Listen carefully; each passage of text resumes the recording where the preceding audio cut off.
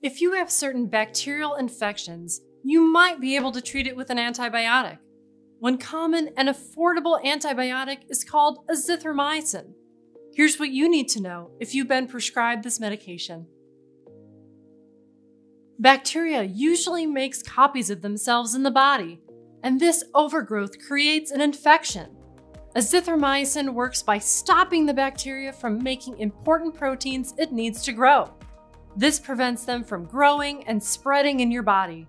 This gives your immune system a chance to fight off the infection. Azithromycin can treat a wide range of bacterial infections. This includes pneumonia, chlamydia, gonorrhea, strep throat, and infections of the middle ear, sinuses, skin, and more.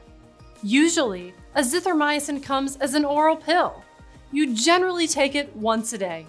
It might be a single one-time dose, or you might take it for up to 5 days. This depends on what kind of infection you have. This medication comes in many other formulations, such as oral liquids for people who have difficulty swallowing pills. For certain infections, you will take a higher dose of the pill on the first day.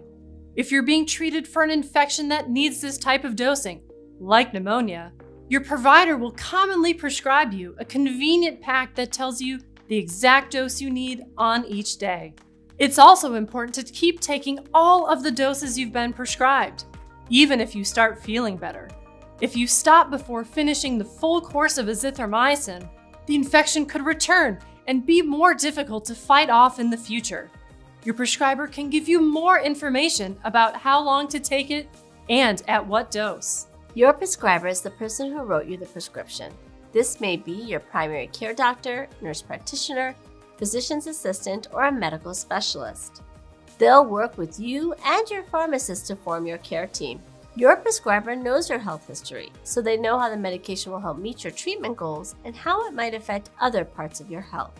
Both your prescriber and your pharmacist can answer your questions about side effects, which may include diarrhea, nausea, and stomach pain.